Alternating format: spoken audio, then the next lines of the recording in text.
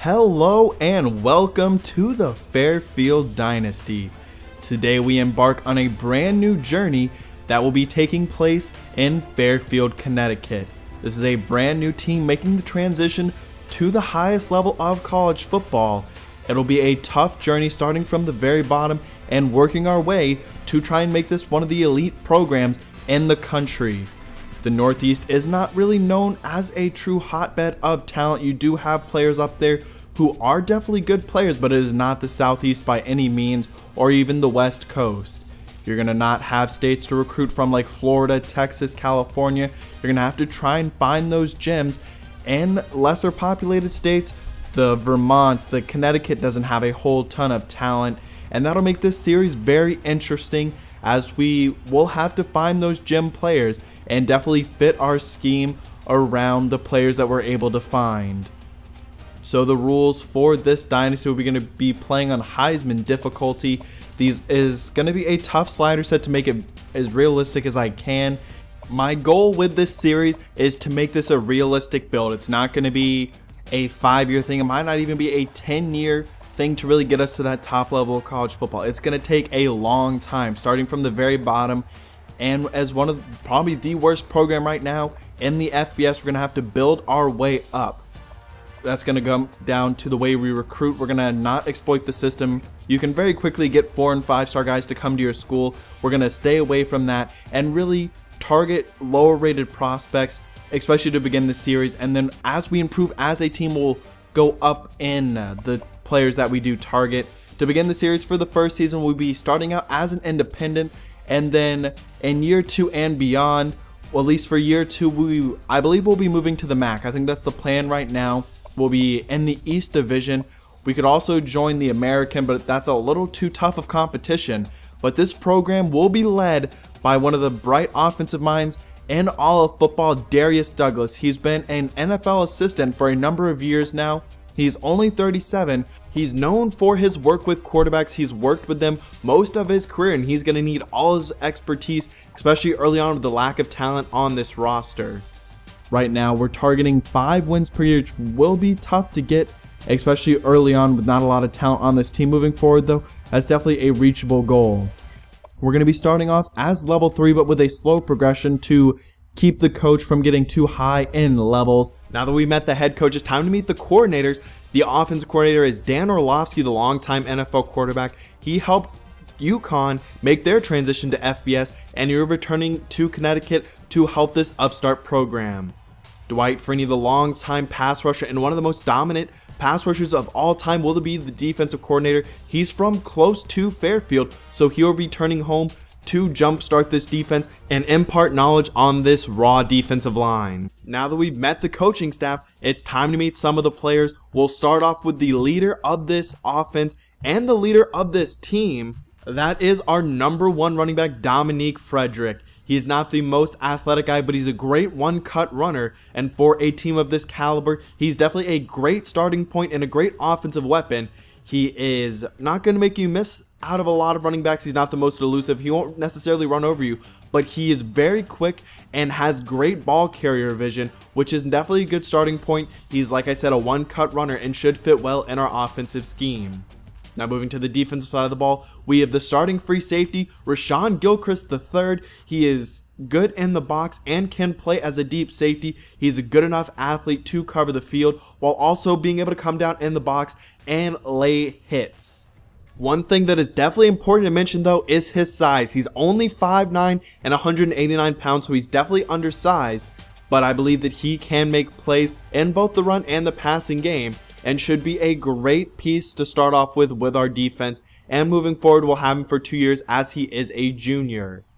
Next up is quarterback Spencer Clay. He is a pretty much prototypical pocket passer. He will not add anything in the run game. He has a decent enough arm, decent enough in accuracy, almost has prototypical size. He's 6'2", not the biggest guy though, at only 200 pounds.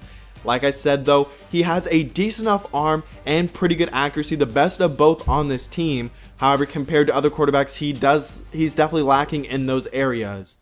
The other quarterback to keep an eye on is Terrence Lake. He adds more in the running game, but as a passer is much more raw and does not have the arm of Spencer Clay. It should be an interesting battle to see out of these two quarterbacks who will get the opening nod. We'll see in the spring game, which will be the next episode. We'll see if we can get a better idea of which of the two is the better quarterback. Like I said, though, he adds more in the run game. He's not an elite athlete by any means, but compared to Spencer Clay, he is a much better runner, but does lack in some of the passing areas, especially arm strength. We'll head back to the defensive side of the ball now, as we have the rangy linebacker, DeMar Cartwright. He has pretty good speed. He is, like I said, a good athlete, can stop the run, and also is good in coverage, similar to Rashawn Gilchrist.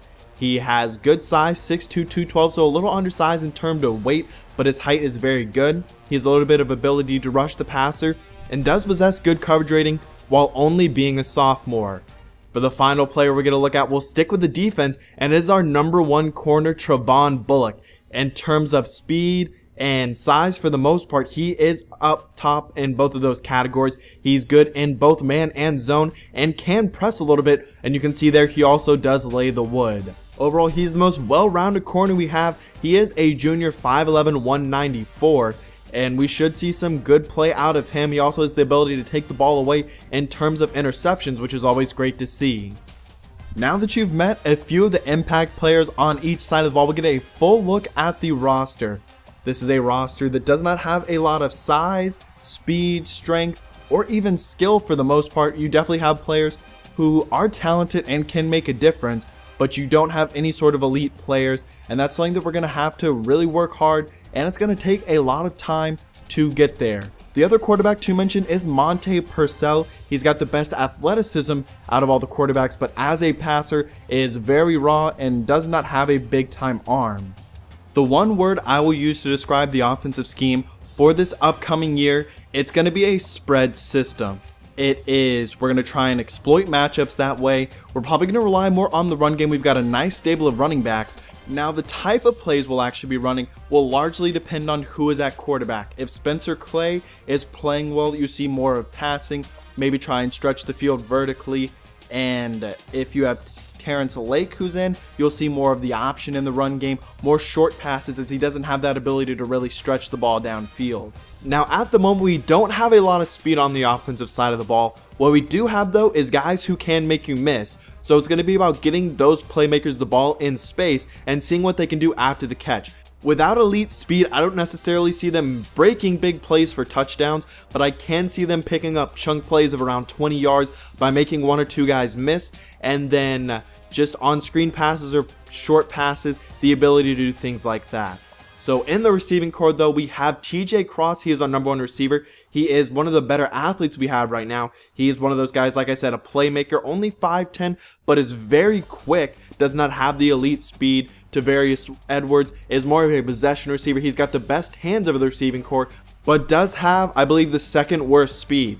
That's the thing to keep in mind. A lot of these players have a singular skill that they're good at. Antonio Lawson is another guy similar to TJ Cross. He is the ability in open field to make you miss, but does not necessarily have the most sure-handed hands or really that deep field speed. When it comes to the tempo that our offense will be using, it's definitely going to be a quicker tempo. We're going to go no huddle. We're not going to huddle at all. Now, the one thing to keep in mind, though, is we will mix and match it to keep the defense on their heels. And depending on how our defense is playing, you'll definitely see us try and cover for them, as our offense should be the strength of this team. There may be more talent on the defensive side of the ball, but it's easier to, with our scheme, exploit mismatches and really attack a defense than it is for our defense to stop explosive offenses. Now, in terms of recruiting, we're definitely going to, it's going to be a tough build. We're not going to be targeting players really out of our general region to begin with. We're going to really target that upper northeast, try and find any sort of talent we can in states like Vermont, New Hampshire, Maine, dip into Pennsylvania, which definitely has probably the most potential out of any state close to us. New Jersey has some nice talent. Connecticut will have a few players every year that can maybe make an impact, but that's about it. So it's definitely going to be hard to find these players, and I really am not going to expand outside of that zone. So if we can't find a good player there, then we're pretty much out of luck, and we're going to have to try and just find anyone we can to fill a hole on the roster. It's going to make it a lot tougher to build this team, and I'm very excited for that part. It's definitely going to be a much tougher build than Mount Pleasant was, as Mount Pleasant was in a very easy area to find any sort of recruit that you want. You had a ton of speed, a ton of talent, in the Southeast.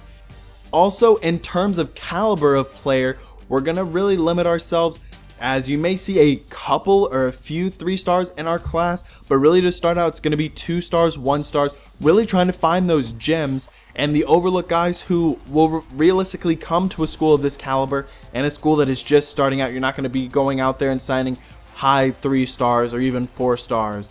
That's just not realistic for a program at our point right now. Now, on the defensive side of the ball, we'll be playing a multiple defense. It's going to be basically a 3-4, 4-3 hybrid. You're going to have 4 down linemen with 1 standing linebacker who will blitz. We're going to try and exploit matchups that way. We aren't able to go out and get your 300-pound guys who are elite in the middle and the elite pass rushers. We're going to have to find the guys who are undersized, who can rush the passer, and try and get after it that way. In the secondary, we're going to be looking for guys who eventually have good speed, can keep up, and can make impact plays in terms of forcing fumbles and also taking the ball away through interceptions. It's going to be important that we get those playmakers to really help this offense, especially early on. With so much inexperience at the quarterback position, we're going to need good field position, and hopefully the players on this roster right now can provide that. If not, we'll have to go out and find players like that who can make that impact for us. Also, when it comes to defense, like I said earlier, you're not going to find the Alabama style players who check every box that you want.